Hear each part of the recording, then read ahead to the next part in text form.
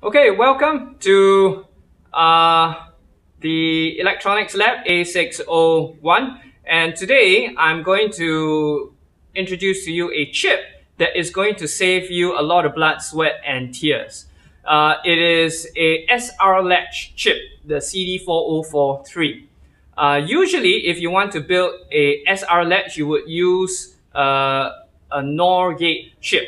Now, it's doable, but the wiring can get quite complicated. Yeah.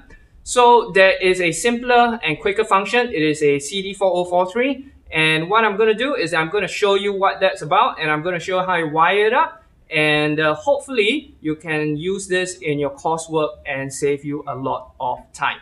Okay, so let's get to it. Okay, welcome to this brief video about the SR latch chip CD4043.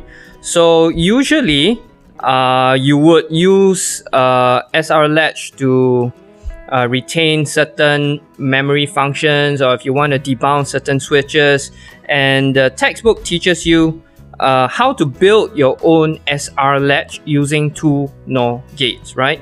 But if you have gone through the practical, you'll find that it's actually quite troublesome to build your own SR latch. Now, the good thing is that there is already a chip that is made that has SR latch function, a flip-flop function. And this chip is the 404C. It is a CMOS. Now, that's going to be relevant next time when I tell you why I specifically mentioned CMOS. Quad 3-state SR latch. You'll be wondering, huh? You mean there's 3 states? I thought it's only a high, low. Well, this one has a 3-state function, okay? So let me give you a little bit of refresher on the truth table for an SR latch. If both inputs are 0, it remains at the previous output. If the reset is at 1, the output is 0, and if the set is at 1, the output will be 1. If both are high, that's not a very good state to have because you'll have an uncertain output. Okay, so these are the pin outs. You can actually get this diagram from Google. Just search 4043 datasheet and you'll be able to get this picture. Okay, so there are 4 input there are 4 SR latches in this one chip. Alright, so S1R1 corresponds to Q1, S2R2 corresponds to Q2, S3R3 corresponds to Q3, S4R4 corresponds to Q4. Alright, your VDD is your supply, and this chip can take between 5 to 15 volts. Usually we'll stick with 5 volts for our course. And VSS is your ground. Okay, so put this to your ground signal. Now EN is enable. Now we want to put this to VCC. Just put it to 5 volts, pin it to VCC, and what happens is that this guy will then work as your flip-flop SR latch. Okay, if you put it to 0 volts, you are actually disabling the SR function, which is not what we want. Okay, so just a couple of things to take note. The minimum high voltage it recognizes is 3.5 volts, and I'm talking about a 5 volt input. A minimum voltage that it recognizes as a high is 3.5, and the maximum that it recognizes as a low is 1.5 volts. The output that it gives is a very nice output, right?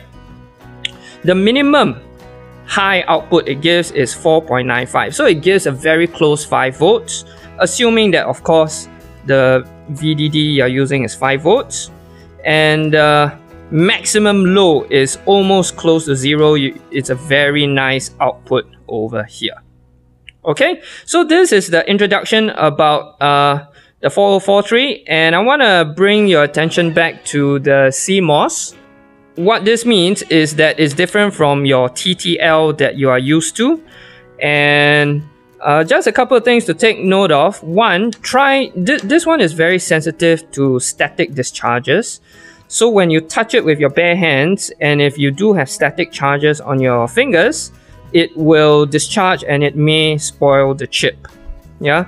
Another thing to take note of is that if you are using this in series with a TTL chip, you have to take note of the V-in V-out max for both the input and output.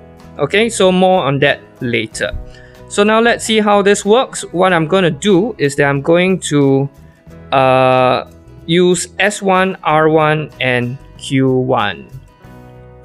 So don't forget your power supply, don't forget your ground.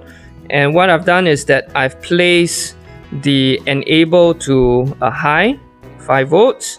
The yellow is your set, your blue is your reset, and your green is your output. Okay, so let's turn this on. Okay, so it seems like the first state we get is a high. So what we want to do is we want to reset it. So remember, blue is my reset, so I'll reset it to low and I'll bring it back down to 0, 0. So 0, 0, it remains at low. I'm going to put it to set 1.